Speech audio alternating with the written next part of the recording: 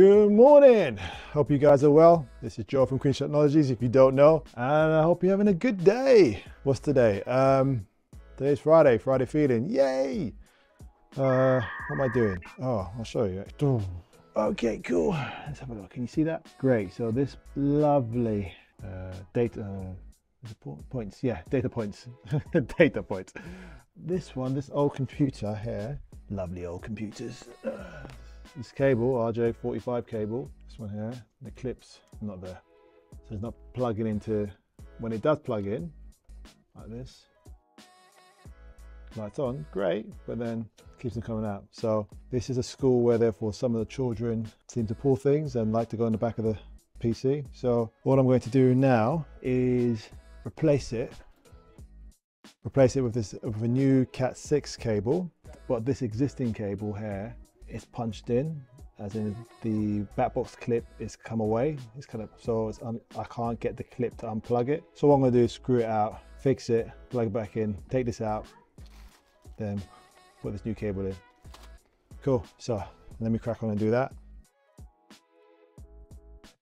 Yeah, these old back boxes, after a while, the clip's behind it. If you push it in too hard, it'll break and it'll come away. So all I want to do at the moment, I'm not going to repair it, I'm just going to push it back in so I can get the clip so I can release the cable. So yeah, so get this one out. Okay, taking the old cable out.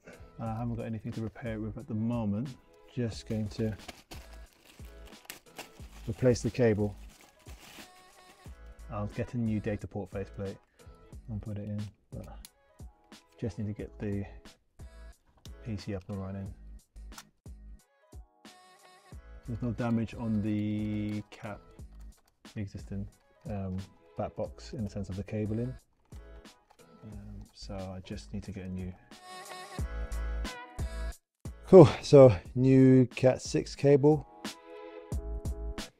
and as you can see, back in the machine, plugged into the Ethernet port and clipped in nicely, so the teacher can log on and start delivering the great curriculum that she's going to do. Okay, cool. All right, on to the next one. What are we doing today? Something slightly different. So we've got some iPads. We've got about 5 iPads. 1, 2, 3, 4, 5. Actually, to tell a lie, we've got a total of 30 iPads to set up today. Now, I'm basically going to do full supervision with these Apple devices. And what do I mean by that? All right, so for example, once I set it up, which I'll show you guys how I actually set it up and make the connection between Apple School Manager and Meraki. Okay, so I'm basically going to log into Apple School Manager. You type it into Google, Apple School Manager. You have to register the school with Apple School Manager so you can use these services. So you have to prove to Apple that it's a school which is going to be using this product. So you could use it for free because it's free for education to use, which I've done, verified, and that's been done. So what I'm doing now is just logging in.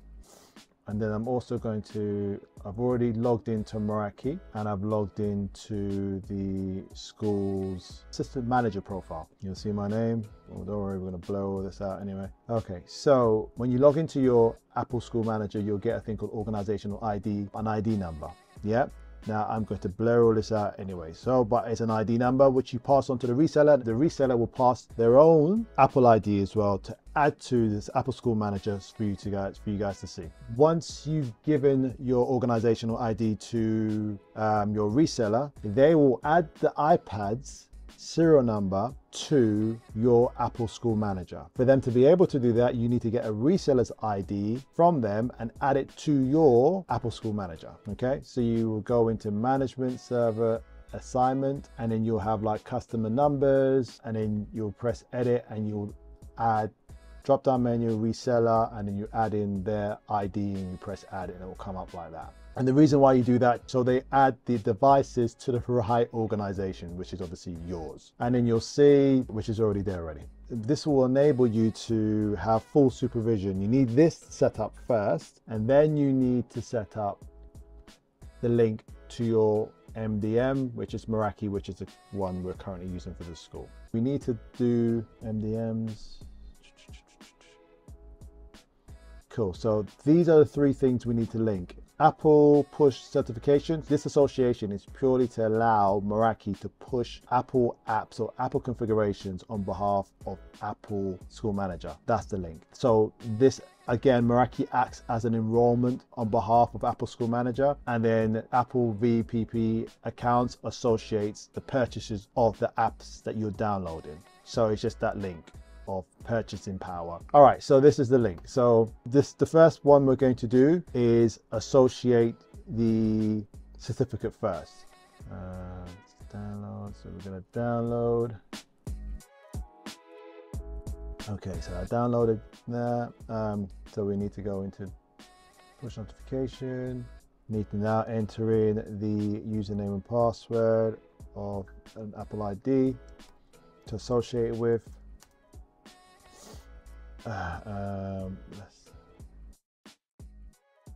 Okay, let's create a certificate, agree to the terms and conditions. Now you have to upload the file which was downloaded, upload, and then it's going to make you download the file, so then you could upload it again to associate the connection. The connection will only last for a year. You'll have to redo these every year. That's just how it works. Then you add, and then you press test, fingers crossed, and yeah, should be that association now is connected. So Meraki can now speak to Apple School Manager. So we go to the next one, which is add server. So we pick the school, download the key. Then we're already in Apple School Manager. So then B, MDM. So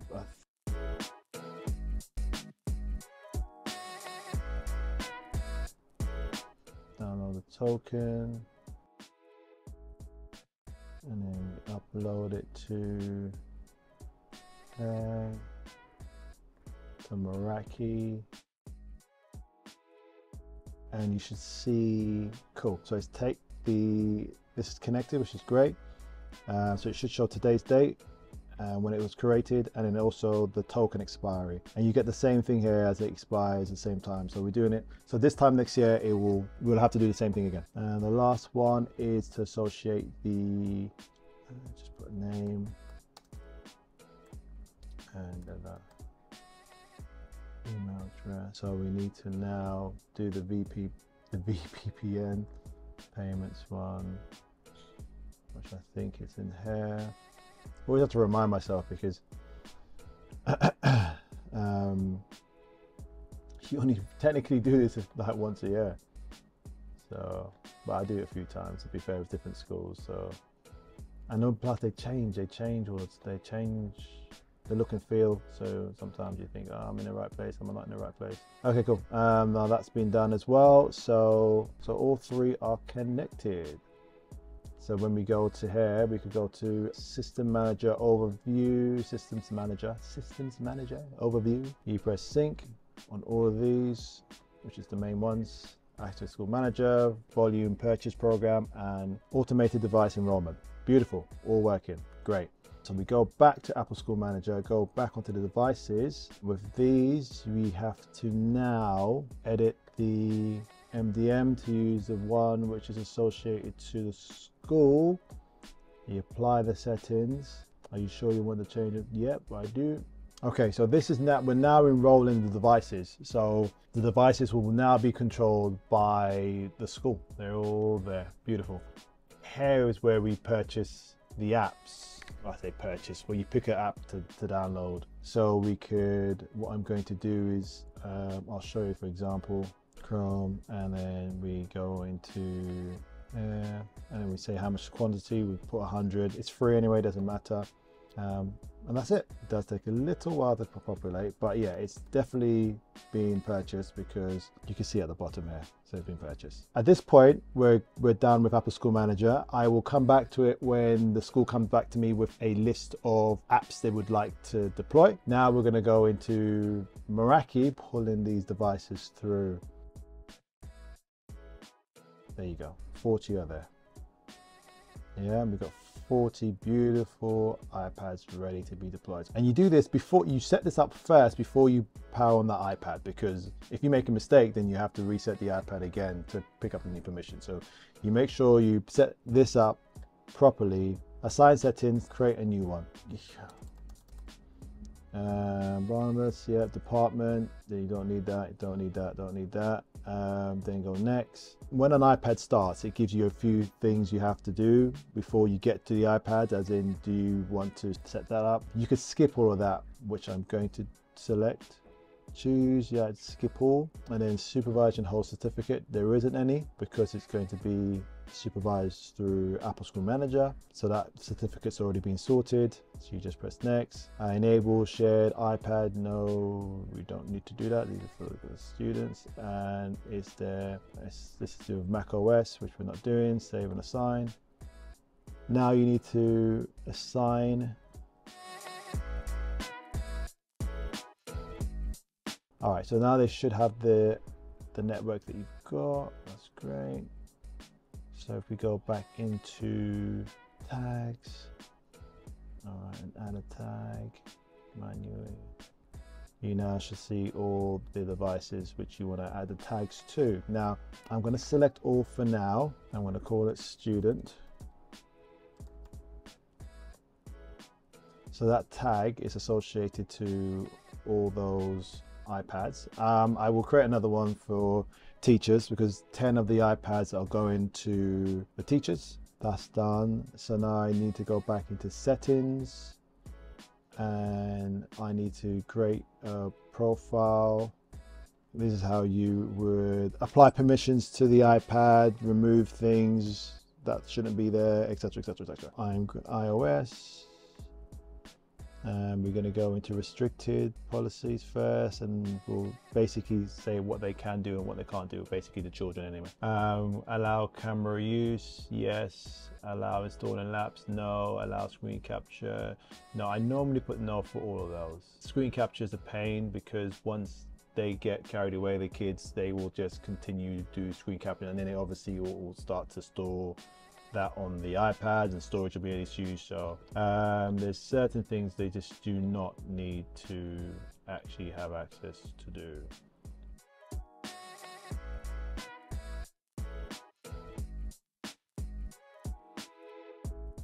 I mean, you can modify it to exactly how you want to, how it suits the school's needs. So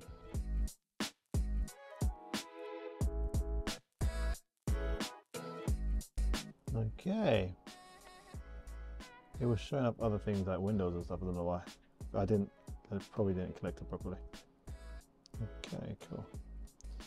You can do other things on settings. You add Wi-Fi settings as well. One which you might be using quite a lot is probably web clip, which you could add web shortcut, basically website shortcuts. Yeah, there's quite a few things you can actually manage and configure on here, which is great. Cool.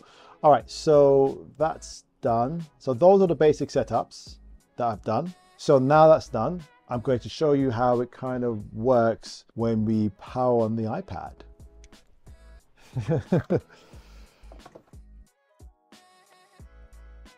Okay, so we're going to turn this iPad on. I want to show you how it works. Well, I think I showed you the first time around, but it didn't.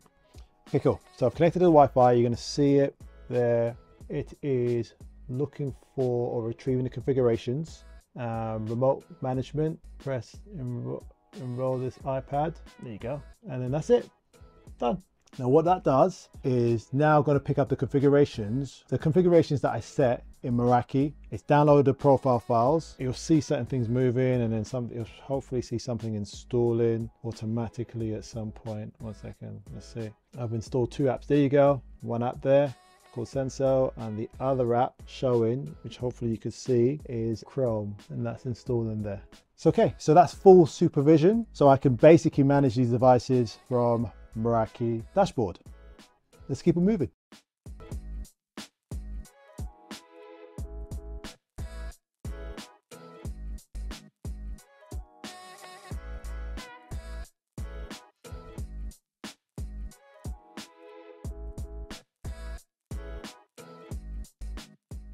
another school. What we're doing at the moment, 1, 2, 3. Okay, cool. So you'll see here, we've got Amazon tablets and we've got some Acer tablets as well. Okay, and also I've got some 2 Chromebooks, which I'm doing a quick battery replacement. Okay, so what's the story with the Amazon Chromebook? Sorry, Amazon Chromebooks, the Amazon Fire Stick tablets. They got donated, so we're going to use them for basic access.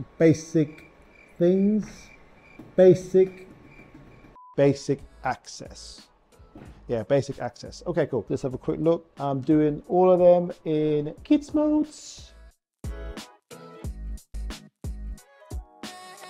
What is this one? This is a Lenovo. Yeah.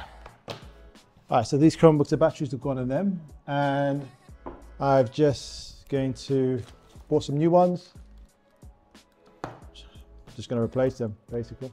Now, should you be using protective gear when you're touching motherboards and replacing stuff? And should you have the clips to prevent you from getting an electric shock? Of course you should, and that's best practice. So I'm not advising doing it the way I do it, but table, I've got rubber shoes on.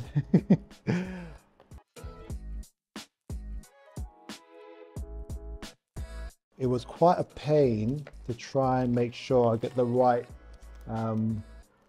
batteries, because when you're trying to source these things, you have to give model numbers, serial number, but if the reseller is unable to locate it, or if I'm trying to look at it on eBay, I literally have to look for the model number of the battery itself. You normally want to get that. This looks like the same size, so we're gonna, if I can zoom in, there you go. So I'm just gonna quickly put this in. Disconnect the battery from the motherboard before you start messing about with it. Now this is quite boring. I wouldn't think this is very entertaining watching me do this. So what do I do now? I test. How do we test? Oh, we plug it in. All right, we're gonna do the next one now. It's funny, I do actually have some fun doing these recordings. When I have time to take the camera out and record, I do enjoy making these videos. I like showing you guys what it's like.